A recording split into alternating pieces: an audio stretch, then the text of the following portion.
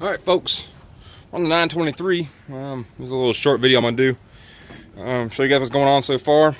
Of course, this is not a normal 5-ton case. The other one's sitting right over there.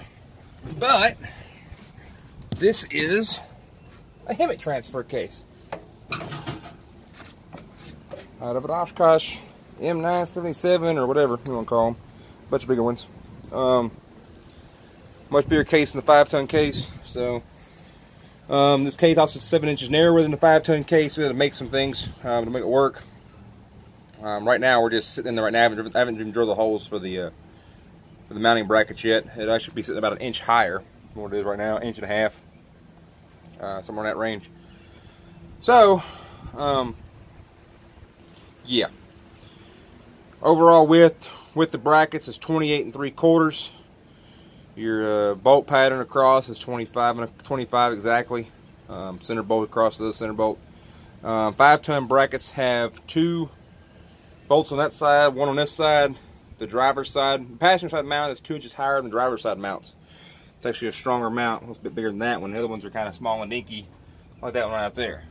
So, all in all, the only thing I have to swap is I'm actually going to swap that jack shaft out for that one, which was my one that was on for my other 5-ton case, my front diff. That one right there is 17.5 max, minimum collapsed.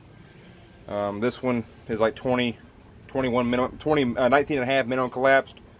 So I want to switch them around, give me a little more length. That's almost 2 foot back here between those, so that'll be fine. That's actually a front short shaft off the 939 Service truck, from the center shaft bearing to the front axle. 280X U-joint, what it uses. So, but primary right now, just mocking it up. Brackets are made out of 1/2-inch steel.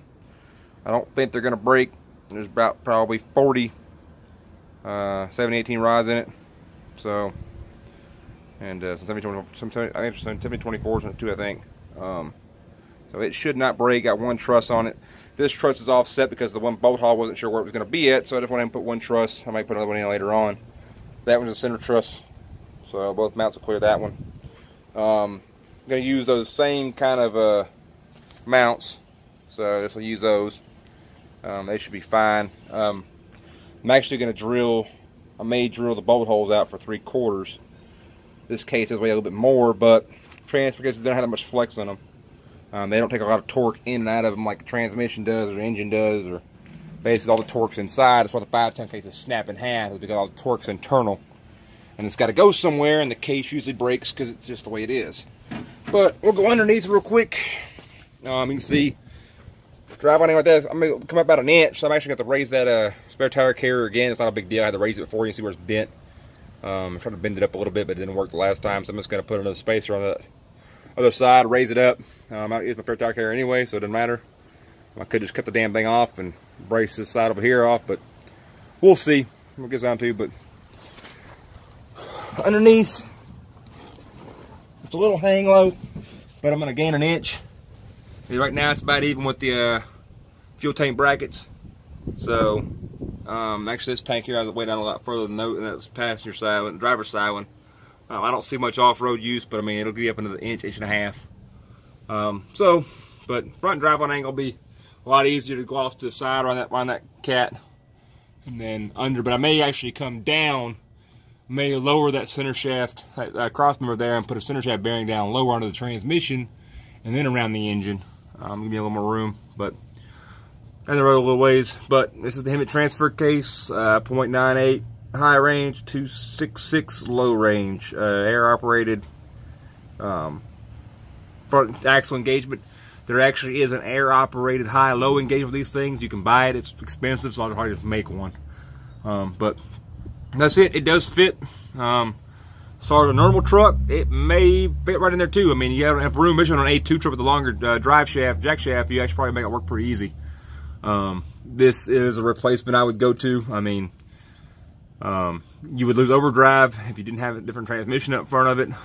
But this case here goes buying much heavier engines, transmissions, and I pay $85 for it new in the crate.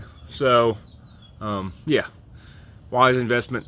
So we'll go from there, and then should be done tomorrow, hopefully. I'm actually going to raise the bed. Anyway, I'm going to raise the bed with a 4x4 underneath it to clear the 1600s. So it'll give me a little upper clearance, pretty good. But hopefully you guys all like that. So you can see how high it is, but should be fine. So, all right, that's it.